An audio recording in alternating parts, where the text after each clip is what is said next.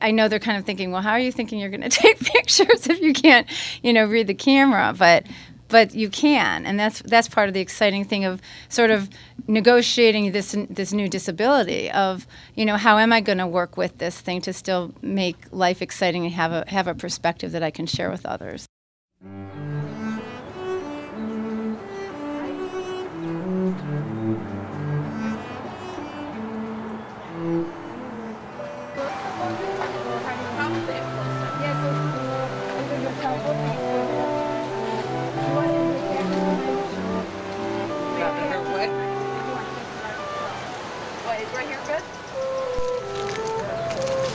Please, hands, don't fail me now, hands.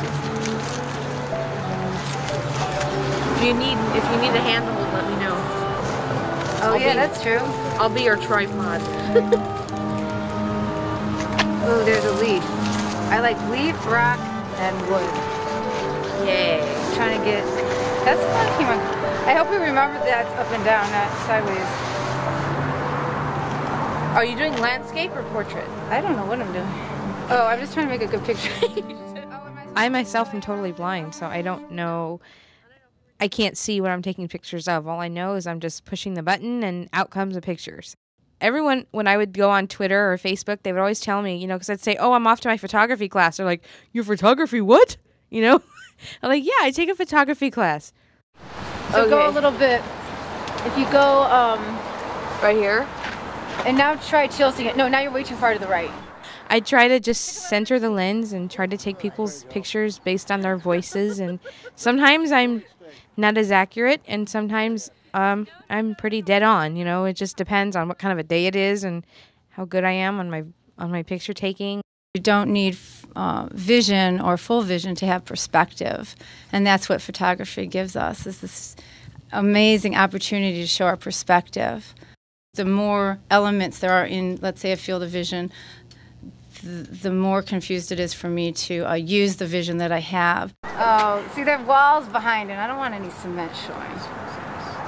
I loved photography before I had my vision loss, and I just have been able to, through that field trip, find out that I could have the same exact joy that I had before by making extreme close-ups of things. It's sort of cool to be able to show what nature can look like if you take the time to really look at it, from different angles. I think that's what I like too. The process of taking those pictures was so fun, kind of inventing for myself a whole new way of expression with photography, and it was exciting to take it.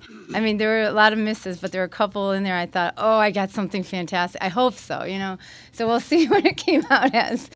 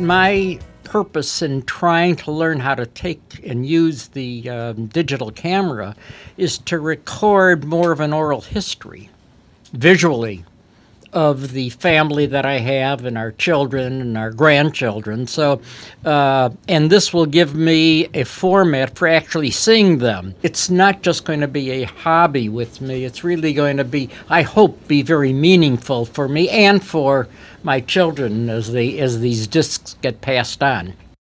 You have a better perspective of getting a better photograph through that than a sighted person, basically, because you were feeling the thing that you're trying to take the picture of more so because of your handicap. So you're more aware of what is out there. You're more aware of the colors, even though you can't see them, but you're more aware of the clarity of the colors and what they are and so forth like that. So you probably take the best picture of everybody in the world. See, we'll find Right. out. Too bad we can't see them.